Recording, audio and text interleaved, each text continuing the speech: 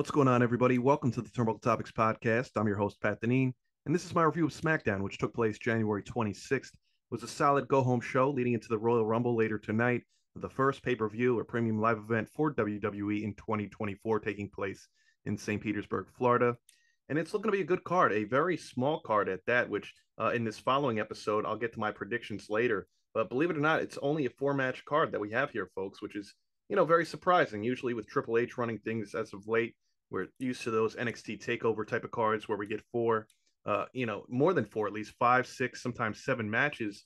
But here we only have four: the men's Royal Rumble, the women's Royal Rumble, and then of course we have the United States Championship where Logan Paul will be defending against Kevin Owens, and then the Fatal Four Way for the WWE Universal Championship that Roman Reigns has held now for the better part of three and a half years, up against AJ Styles, LA Knight, and Randy Orton. So following this episode, I will have my predictions episode out for the Royal Rumble, top to bottom, soup to nuts. So I will cover everything involving the Rumble matches, breaking down the specifics of the men's and the women's Royal Rumble matches. A whole lot to get to, but let's get to this SmackDown review before anything else. Now, we got some breaking news 30 minutes or so into SmackDown. They didn't tell us this on a SmackDown, but it was going all throughout the internet.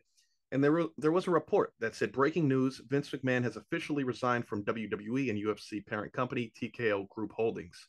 Now, this news was kind of surprising. Not quite as surprising as the news we got Thursday. We found out this bizarre report regarding Vince McMahon, which this all came about, and as to why he's removed completely. If you want to do the research on your own, if you haven't already in the last 48 hours or so, by all means, go look it up at your own discretion. It's pretty gruesome stuff in regards to Vince McMahon and company. But anyway, Sean Ross Sapp retweeted a statement from Nick Khan, the WWE president, that said, "I want to inform you that Vince McMahon has resigned from his positions as TKO executive chairman and on the TKO board of directors. He will no longer have a role with TKO Group Holdings or WWE." Again, this is WWE president Nick Khan with his statement. And last but certainly not least, this was Vince McMahon's statement in regards to this whole situation. He says, "I stand by my prior statement that Miss Grant's lawsuit is replete with lies, obscene, made-up instances that never occurred, and is a vindictive distortion of the truth. I intend to vigorously defend myself against these baseless accusations and look forward to clearing my name." He then goes on to say, "However, out of respect for the WWE Universe, the extraordinary TKO business, and its board members and shareholders, partners and constituents, and all the employees and superstars who helped make WWE into the global leader it is today, I have decided to resign from my executive chairmanship and the TKO board of directors effective immediately." Now, this is great news because, like Vince McMahon or not, I don't know how you really could defend him in this situation. That all this news that came out Thursday, it's there's been so many instances with Vince McMahon, not just recently, but even in the past, that it's very hard to stand up for this guy or defend him in any which way. But Slim Jim, who's been a longtime sponsor of WWE, if you're a Golden Era fan, just like myself, late 80s, early 90s, when I first became a fan, Slim Jim and WWE or WWF at the time have been synonymous with one another. I know you all remember those commercials with the Macho Man Randy Savage, even the Ultimate Warrior. And when Slim Jim was really getting back very popular with WWE last year, the new faces of Slim Jim on those advertisements were LA Knight and Bianca Belair. And so Slim Jim pulled their sponsorship as of early Friday for the Royal Rumble, which is huge. Again, they're a major sponsor with WWE. But once this news broke in regards to Vince McMahon leaving, exiting the company completely, they're back on board. We got some news that early Saturday morning that after Vince McMahon's resignation took place on Friday night, Slim Jim is back as one of the main sponsors for the Royal Rumble, which is good to see. I'm glad to see that again. And Slim Jim went out and put out a statement that said, "Slim Jim values integrity and respect in all of our partnerships. Given the recent disturbing allegations against Vince McMahon at this time, we've decided to pause our promotional activities with WWE. This decision reflects our commitment to our brand values and responsibility to our community. We will continue to monitor the situation and base our future engagements on our values and what's best for our brand." Now, that came out immediately Friday when they said that they were pausing their, deal or sponsorship with WWE. But now that we know that they are back on board 110% going forward since this Vince news, That's the latest and greatest, at least in regards to Slim Jim. Not so great for Vince McMahon. So again, I didn't go into any of the specifics in regards to this whole Vince McMahon situation as of late. These allegations that broke early Thursday. Vince McMahon's been having problems publicly since early 2022 that we've all known about, and that's why he stepped down in July of 2022 initially.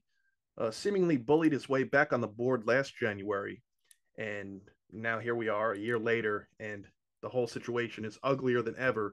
But the good news is that he is gone. TKO and Endeavor can clean their hands of Vince McMahon for now, well, hopefully forever. And he'll have to deal with whatever he has to deal with, all the legalities outside of WWE. It's certainly not something you want to see for WWE leading into one of their core 4 pay-per-views this weekend, Royal Rumble, the first one of the year. And again, Triple H more than anybody I feel for. Obviously, I feel for all of us fans, but Triple H, who's done such a great job, trying to keep the train on track here, regardless of what's been going on with his father-in-law. A distraction one way or another, whether it's creative control, all of his endeavors on the outside that have been, spilling into the product. So with all that being said, let's get to this review of SmackDown.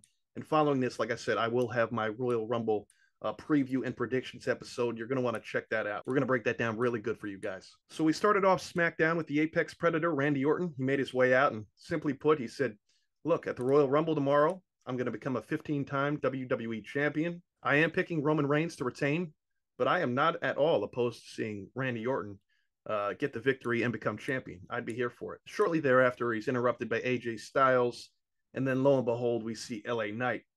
LA Knight, well, let's just jump to his part right here. He tells AJ to quit his crying because he doesn't want to fight Solo Sikoa tonight. But as far as he can see it, it's real convenient that he's the only one of the 4 that will be in this fatal 4-way match on Saturday night that has a scheduled matchup. And that tells him Paul Heyman lobbied to get him softened up because he's the biggest threat going into this championship bout. He said he's going to walk in later tonight. He's not going to complain about it. Says he'll hit Solo Sikoa so hard he'll do one of his dad's dance moves, which was great to see. Obviously, his father being Rikishi. And then he'll walk over the 3 of them to win the title. And that's not an insult. That's just a fact of life. Yeah. So then Styles hits a super kick, follows it up by laying Orton out with a Pele kick as well. And that was pretty much it as far as the introductory segment. This led us to our next matchup here, which ended very interestingly. I cannot wait to talk about it. So we have Carlito going up against Santos Escobar. This was a fun match. And towards the conclusion of this match, there was all kinds of chaos. Of course, Santos Escobar with this new Legado del Fantasma crew, which I really like. Angel and Humberto on one side. On the other side, we have the LWO backing Carlito, being Joaquin Wilde, Cruz del Toro, Zelina Vega over there. And so we see on the other side that Cruz del Toro takes out a couple of the guys from Legado del Fantasma. We see Zelina Vega is up on the apron, and she gets pulled down by this female. We're not quite sure who it is. She's pulled to the floor and knocked right down. And who is it but none other than NXT superstar Elektra Lopez, the original leading lady of Legado del Fantasma in NXT when it was Santos Escobar, Cruz del Toro, and of course Joaquin Wilde. And Elektra Lopez, again, was the leading lady until they were called up to SmackDown about a year and a half ago. She was then replaced by Zelina Vega. And now that Santos has built this new Legado del Fantasma, it looks like he found his new leading lady, which is the original from NXT, Elektra Lopez. I love it. Santos Escobar, by the way, ended up winning this match by pinfall with the folding press. I am very intrigued. And what a week it's been for Elektra Lopez. I'm hoping we see her later tonight in the Royal Rumble.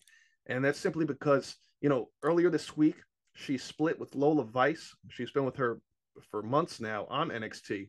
But it left me a little confused because she took out Lola Vice on Tuesday. They have a match scheduled for this coming Tuesday. And although I loved it, it seemed like Elektra Lopez, she was on a mean streak, but it seemed like she was turning babyface since Lola Vice is the heel. Now, Elektra Lopez coming to SmackDown with what looks to be full-time, maybe after this match on Tuesday on NXT, becoming the new leading lady of Legado del Fantasma on SmackDown. It makes me wonder that, okay, now she's back to being a heel, because obviously this new Santos stable is definitely heel, LWO being the babyfaces of the two groups. So I'm not opposed to it. I love this attitude, uh, this renewed sense of Elektra Lopez. I hope she gets the win over Lola Vice this coming Tuesday on NXT. I really do. I'll be sad to see her go, but she's got bigger and better things going on SmackDown, and I am totally okay with her being the leading lady of Legado del Fantasma yet again. So we'll see what happens here. We'll see what happens between these two groups. I'm honestly hoping that again Elektra Lopez is in this Women's Royal Rumble later tonight, maybe having it some kind of an exchange yet again for the second consecutive night with Selena Vega. Would love to see it. I've been waiting for this. It's been a long time coming. I always wondered if and when they would bring Elektra Lopez up, not just up to the main roster, but for her and Selena to feud at some point, because you gotta know in real life and storyline, Elektra's got to be feeling some type of way. You kind of just left me high and dry down there in NXT, and even though I think it was the best for her to kind of rebuild, revamp herself, and I was just simply replaced by Zelina Vega for Legado initially, then the LWO.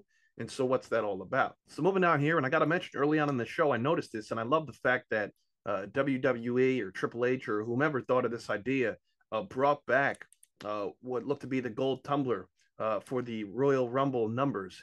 Each participant got to pick from there to see what number they received. You know, we got to see SmackDown GM Nick Aldis back there alongside with NXT GM Ava Rain, who was appointed this past Tuesday by Shawn Michaels alongside William Regal.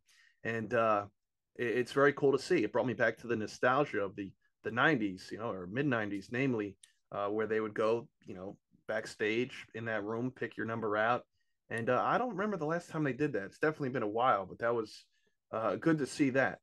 So we got to see that throughout the duration of the show, whether it was R-Truth or Jimmy Uso and countless other superstars that went back there for this segment to pick their number. Some pleased, some not happy with what number they drew. Obviously, we didn't find out what number they received, but they would, you know, Ava would jot down whoever got what, and that was that.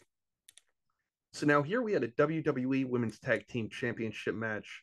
We had the Kabuki Warriors of Damage Control, Asuka and Kairi Sane, going up against the champions Katana Chance and Kayden Carter. Simply put, I'm just going to get to the end result of this match, and then I want to elaborate on it. So the Kabuki Warriors win by pinfall with an inverted DDT slash diving elbow drop combination on Kayden Carter, winning the WWE Women's Tag Team Championships for the second time. The first time, I want to say, was in 2019. They held those tag team titles all the way up through WrestleMania 36 during COVID. And then they lost the tag team titles at WrestleMania 36 to, I believe it was Alexa Bliss and Nikki Cross, who they initially got those tag titles off of later on in 2019. So again, you know, kudos to them. Congrats to them. First time winning these tag titles yet again in the better part of 4.5 years. It's been a long time. Kairi ended up leaving WWE in the first place in October of 2020, at least as a wrestler. I know she worked backstage, or she had some kind of position with the company for another year until 2021, and then heading back to Japan for a few years. But I'm glad to see them win. But if I had it my way, there's two things I would have done here. A, I would have at minimum had Kayden Carter and Katana Chance go up against Asuka and Kairi at the Royal Rumble just one night later, and have them drop at a Core 4 pay-per-view. I mean, why not just do it there? In my opinion, that's what I would have done. But best case scenario, I mean, to me, I was hoping Kayden and Katana held these women's tag team championships all the way through WrestleMania 40. I was, if anything, as I said on a most recent episode, I think, of the SmackDown review last week, I was kind of thinking the foreshadowing was there. I was saying, you know what, it looks like Asuka and Kairi Sane are well on their way to winning these tag titles, and hopefully it's at WrestleMania 40. But I was right, but I didn't know it was going to be this early. I'll tell you that.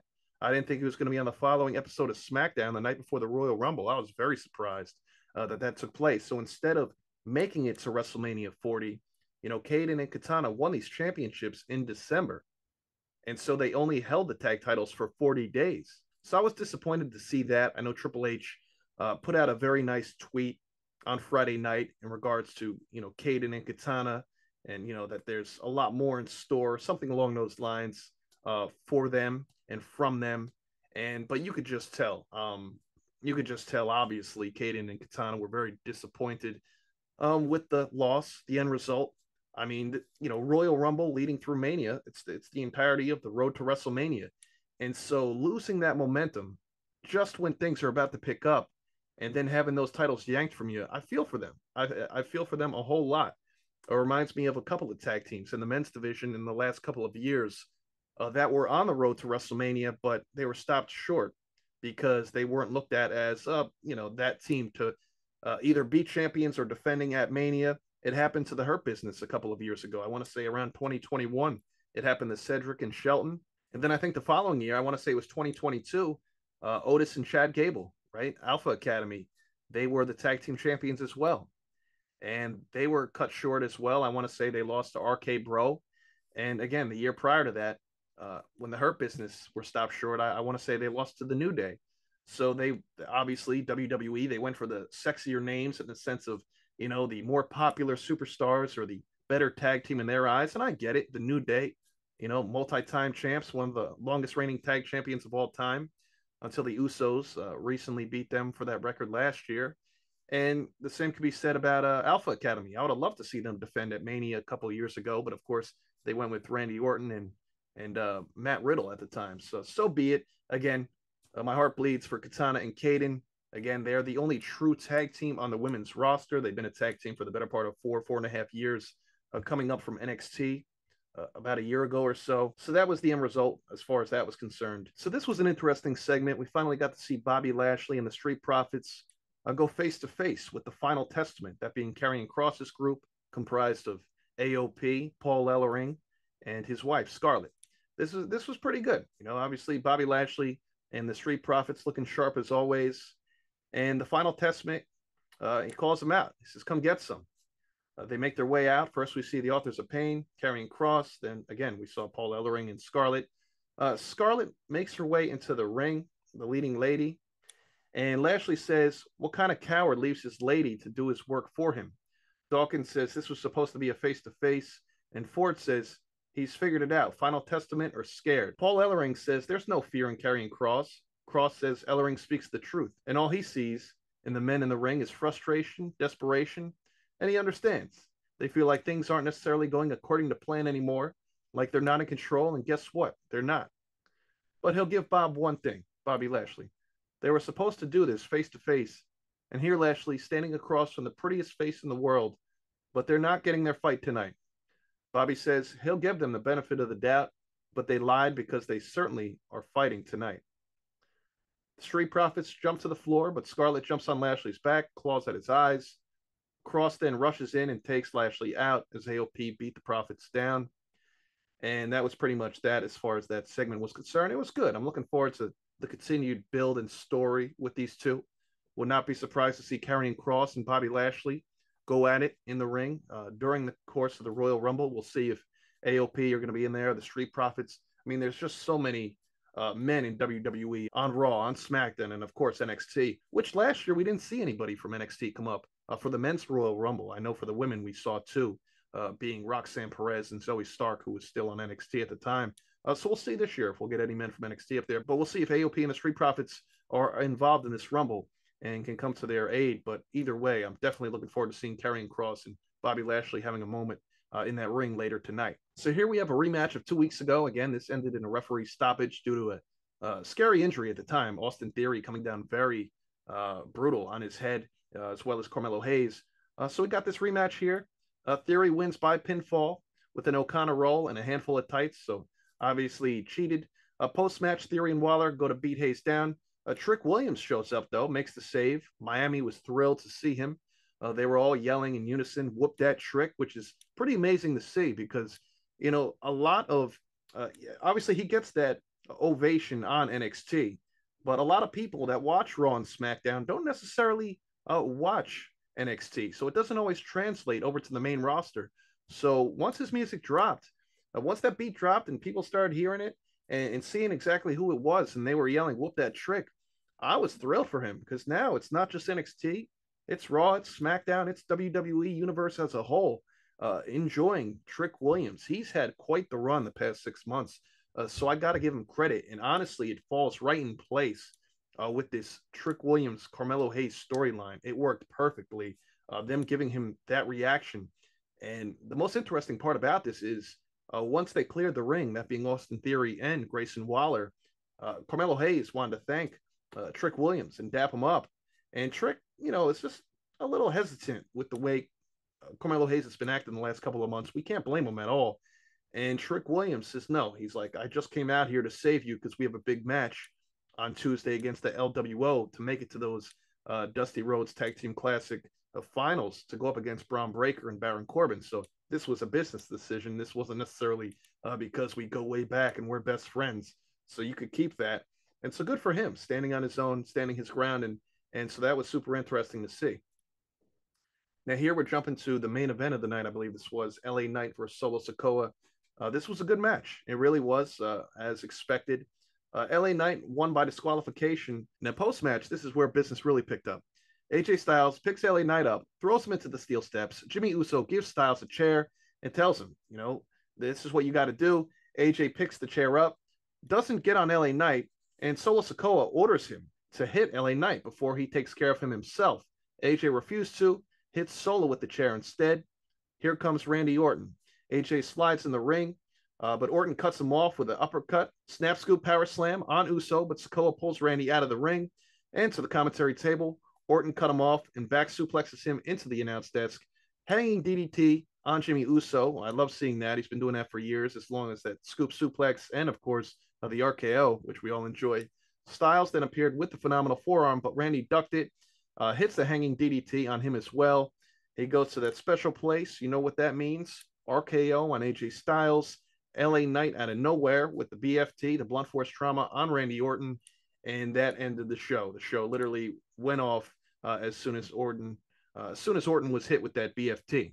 So this was a very good show. SmackDown, again, very exciting, very enjoyable in a lot of ways. Of course, within the first half hour, finding outside of watching SmackDown on the internet, the Vince McMahon news, which I think a lot of people were relieved. It's been that dark cloud hovering over WWE for years now, especially since Thursday.